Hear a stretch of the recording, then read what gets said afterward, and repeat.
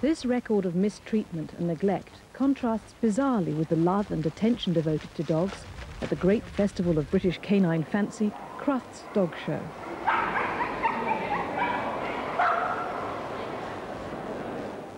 This is the well-heeled end of the dog market, where every accoutrement of canine fashion is on display, along with hundreds of products for better doggy health.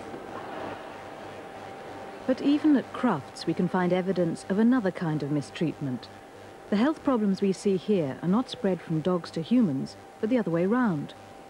For dog breeding has now become so competitive in its pursuit of prize-winning body shapes that many of its products are a genetic disaster, condemned to be victims of inbred malformation. There's one particular breed which has only recently been introduced into this country, the shar-pei, which has severe problems because of the folding of the skin around its eyes, and a great many of them require eyelid surgery as a result of that. Breeding dogs along that basis is really pretty crazy. And for instance, just lately in the Times, there have been advertisements for shar-pei puppies, advertising them as well wrinkled, which is hardly a criterion on which to judge a sound, healthy dog. Could you give me an example of dogs that are particularly vulnerable? I think amongst the worst are Pekingeses, which are essentially respiratory cripples all their lives, Basset hounds because of the shortness of their legs, smooth-haired miniature dachshunds are very vulnerable because of their long backs. The other short-nosed breeds all have respiratory problems, and some of the very large-headed breeds, such as the bulldog, can have very severe problems, and the number of them that require caesarean sections to be born at all is very high indeed. With these English sheepdogs, why do they have so much hair on their faces? Well, it goes back to the days when they were supposed to be a real farm working dog, and the hair was supposed to protect them from the weather, the wind, the rain. And why is it as long as it is now? But it's only long now because it's been bred that way for the show purposes. Do you ever try and dissuade people from this kind of pedigree breeding? We always try, particularly in my own practice, we always try to emphasize that soundness and temperament should come first, and that minor breed points aren't worth winning shows for. It's a dog's temperament, not its looks, which make it a safe and sociable pet. But looks come higher than temperament in the breeder's list of priorities. If you had to put one characteristic first out of everything, which would you choose? Body. Body shape? Body shape, yes. These are Rottweilers, which are very powerful, heavily built sort of dogs. And it's the type of breed in which temperament is of supreme importance. Obviously, with a dog of this sort of size, it's very important that they should be bred for docility and gentleness if they're going to be kept as family pets. If you select for the more vigorous, outgoing, pushy sort of dog, which might be in fashion within that particular breed, those are the sorts of progeny that will go out into the pet market eventually and will present dominance problems towards their owners, towards other dogs, and so on. So there's that direct influence, the tolerance within a breed, within a show ring of, say, a dog that is biting the judge, rotten towards other dogs, or with a history at home of being a biter, is absolutely intolerable. I mean, it should be stopped. Obviously, a dog that sits on the show bench and bites the judge isn't going to win very many prizes, but they're not tested thoroughly for temperament. And although the more responsible breeders are very aware of the problem and do make great efforts to avoid selling difficult or dangerous animals, not nearly enough attention is paid to it at the lower end of the market, certainly.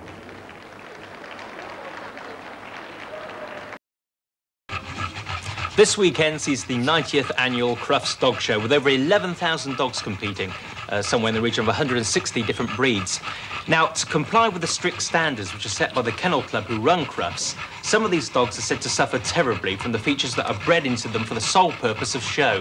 Now, we've got some dogs with us today on Splash Studios, along with our handlers. We also have with us Mr. Simon Wolfenson, who's not only a veterinary surgeon, but someone who's written about this subject on many occasions. Simon, first of all, what is the main problem?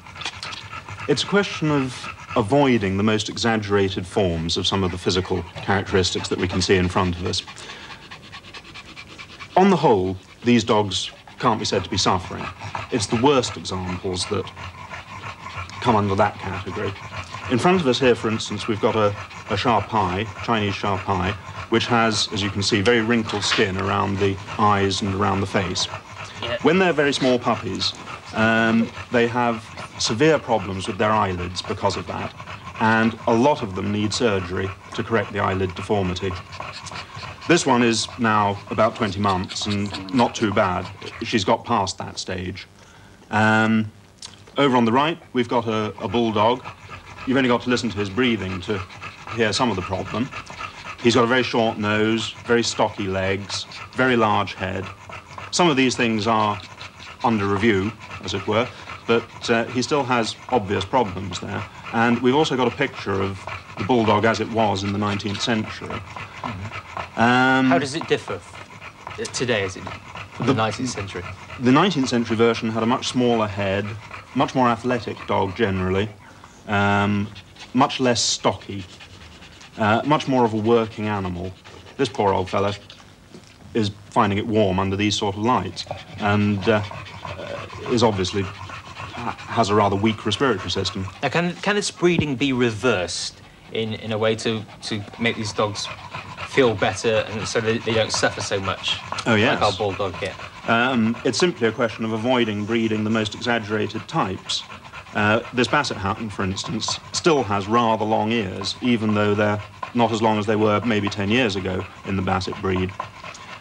His back is still too long, his legs are rather short, and in fact, working Basset Hounds are being bred crossed with Beagles now to try and correct that. OK, let me stop you there, because we have, from the Kennel Club, Bill Edmond, who's joining us on Splash, also at the end there. Bill, what is the Kennel Club's role? Well, the Kennel Club is the governing body of Pedigree dogs and is responsible for all shows, licensing of shows, trials, working trials, field trials, all forms of competition involving Pedigree dogs.